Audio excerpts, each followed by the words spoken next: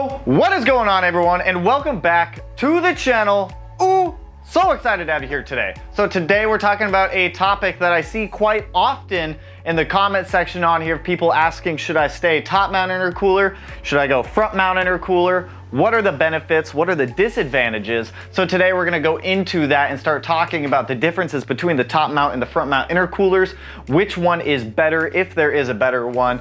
So it'll be a good topic to go into. Now, for reference, on my 17 STI behind me, I run the ETS 3.5-inch front mount intercooler on the car. Right now we are still stock location turbo, but you know, we're here, we're doing it, it's room for improvement. So with that, we're just gonna grab the camera, we're gonna start going over what is better, and just, you know, we're gonna answer all the questions. So let's just do it. All right, so we're just gonna start jumping into it. So first we're gonna talk about the factory intercooler that comes with the car. Now both WRXs and STIs are gonna come with a top mount intercooler. You're gonna see that abbreviated a lot as TMIC, and you're gonna see front mount intercooler abbreviated as FMIC. Now the OEM top mount intercooler on the WRXs are very small in comparison to what they could be.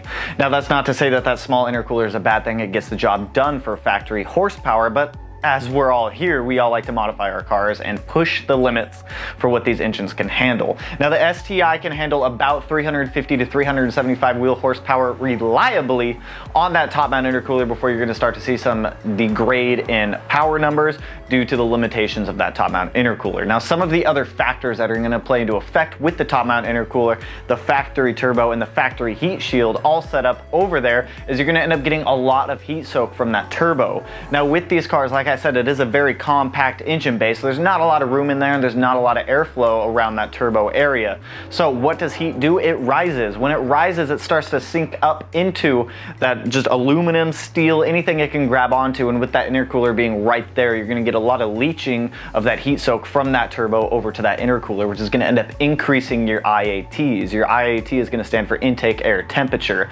Now with IATs, yes, you are able to monitor your IATs off of your access port, and it may not look like they're that high.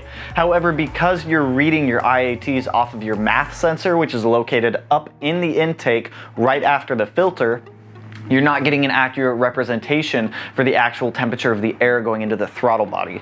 Now, it could be said that it's negligible to the heat soak off of the engine or off of the turbo, but you're gonna start seeing some real numbers when you're starting to get on the car a lot, especially on the dyno. Some shops will actually take a break to let things cool down a little bit because that intercooler is gonna start to soak up a lot of that heat soak from the turbo. Now, with that, there are some really good top mount intercooler brands out there that you can replace it with aftermarket wise. Processed West is one of the fantastic ones. It is a little more pricey. ETS has some really good and big top mount intercoolers, which can help displace some of that heat soak. Since you have a larger surface area, it's going to take longer for that heat soak to travel all the way through the intercooler. Mishimoto makes some, and there's just Grimspeed also is another one that makes a good top mount intercooler. However, even with those aftermarket intercoolers, you're going to have to ask yourself a question: what is the end power goal for the car?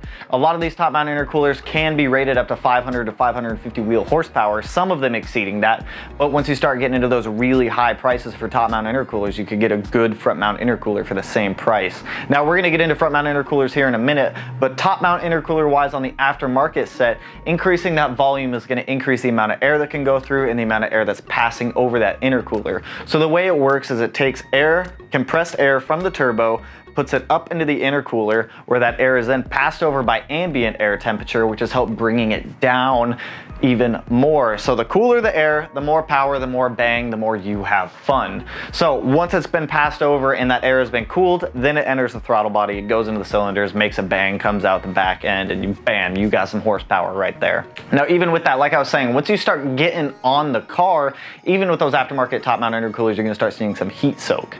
But you can reduce this. There are measures out there that help you reduce the amount of heat soak that actually goes into that top mount intercooler. You can get turbo blankets, aftermarket heat shields, gold reflective tape. There are a lot of measures. You can even spray that ice water cool. If you got a cool GD model and you got that intercooler sprayer, you can use that to your benefit when you go out to the track, throw some ice water back in that tank back there, keep it on while you're running the track, and that'll really help keep those IATs down since you're pushing cold air over it. But overall, top mount intercoolers are a great choice. Personally, personally, I prefer front mount intercoolers, but we're gonna get into front mount intercoolers here right now and talk about those and why I prefer front mount intercoolers over top mount intercoolers. Now that we've talked about top mount intercoolers, we're gonna go ahead and jump over to front mount intercoolers now. So something that's just a general question that I always get in the comments whenever we're talking about my front mount intercooler is there noticeable lag with it? You'd assume so, that there'd be noticeable lag going from a top mount intercooler with very minimal charge piping to a front mount intercooler with very long charge piping. Now the charge piping really doesn't make a huge difference when it comes to the front mount intercooler. One aspect that's really going to depend on the lag is the turbo that you're running. Obviously, if you run a larger turbo, it's going to take longer to spool up and you're going to notice more lag, especially on a front mount intercooler, but you're only going to notice that lag upon initial spool. Once the system's already pressurized, it stays pressurized till you get off a boost and it evacuates that air out of the bypass valve or the blow-off valve. So as long as the system stays pressurized, there's no lag. Now with stock turbo and front mount intercooler, I notice zero lag with the car at all. This can be tuned out, it can be just unnoticeable. Like, I didn't notice any lag when I went from my front mount intercooler over to my top mount intercooler, but like I said, it's also going to depend on the turbo setup that you're running and what you want later down the road. So now that we've kind of talked about the lag aspect, which I see a lot, and if anyone has any questions about lag, please feel free to drop it below and we can talk about it. We're going to talk about one of the main reasons why I got a front mount intercooler over a top mount intercooler and why I think this is very beneficial. The main reason that I like front mount intercoolers is the reduced IAT temps. So having that front mount intercooler up in the front of the bumper, you're not getting any heat soak from the turbo, the engine, anything else in there. You're only getting that ambient air that's passing through the bumper, through the intercooler. Now this helps with a lot of things. A lot of us daily drive these cars. I drive mine to work all the time. I sit in traffic for about an hour a day on the freeway, especially in the summertime. It can get really hot under the hood and you're having all of that heat kind of cycle around. Now with the intercooler being up in the front, yes, you're still getting hot air from traffic blowing over that intercooler, but it's much, much cooler than the air that's actually sitting ambient in the engine bay. Now, I wanted this because it's fantastic for keeping those IATs down, and I need to do a speed density relocation, so it's essentially taking the MAF, moving the intake air temperature sensor off the MAF, putting it into the charge piping of the intercooler so I can get accurate representation of what the actual IATs are in the car. IATs are a huge thing that a lot of people look over, and they play a significant role in just overall engine health. This isn't something that I would just kind of brush off on your access port. I generally keep IATs up all the time. You don't want to be getting into boost when you're just sucking in a whole bunch of hot air into the car. You want to be able to cool that air down as much as you can, and having that intercooler up in the front of the car allows you to do that a lot more efficiently than it does a top mount intercooler.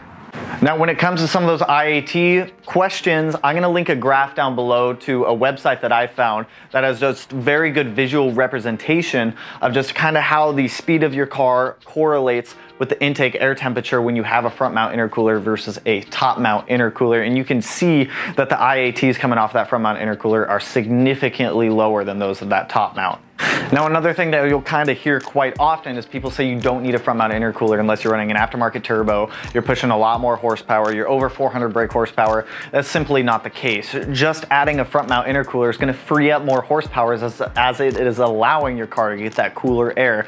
Intercoolers are pretty much all about just intake air temperatures and getting those IATs as low as you can. Now, having that front mount intercooler up there really helps to free up some of that horsepower because it's not getting just clogged up by all that hot air.